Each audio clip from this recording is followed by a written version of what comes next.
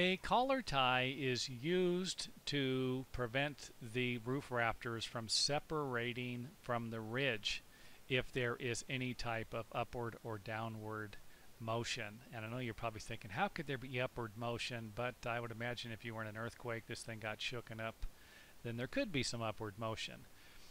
But usually most of the weight is going to be pushing down. You know, if you have a snow load, you know, if it snows and the snow's on the roof, you're going to end up with the rafters separating that way. Uh, these collar ties are usually spaced 48 inches on center, 4 foot on center. What you're looking at here is there is one fastened to every roof rafter, and it's 2 foot on center. That's not going to be real common. You're usually going to see them 4 foot on center. So for a 16-inch on center roof, you're going to have it on every third rafter. A 2 foot on center roof is going to be on every other rafter.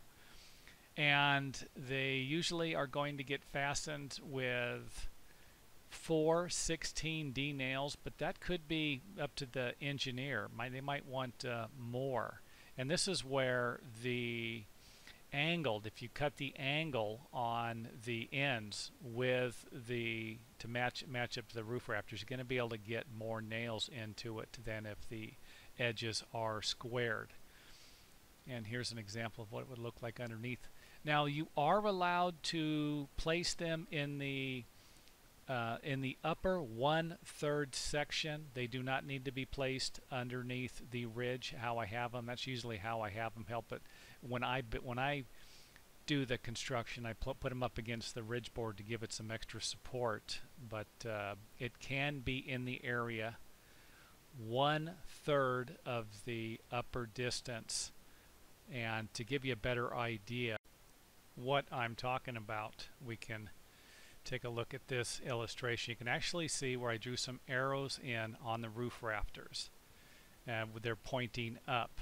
This is the upper 1/3 area. So for example, let's say that I measured from the top of the wall plates, top of the wall framing plates, to the top of the roof ridge, and I had a distance of 48 inches.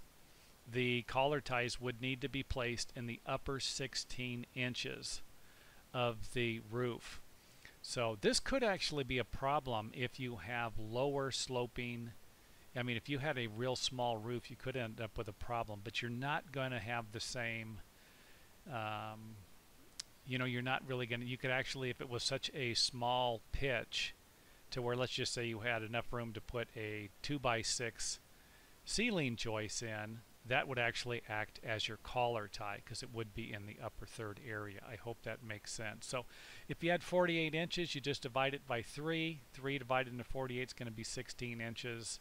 And then you keep that in the upper 16 inches or the upper 1/3 area, and that is usually going to be the most common way to install these.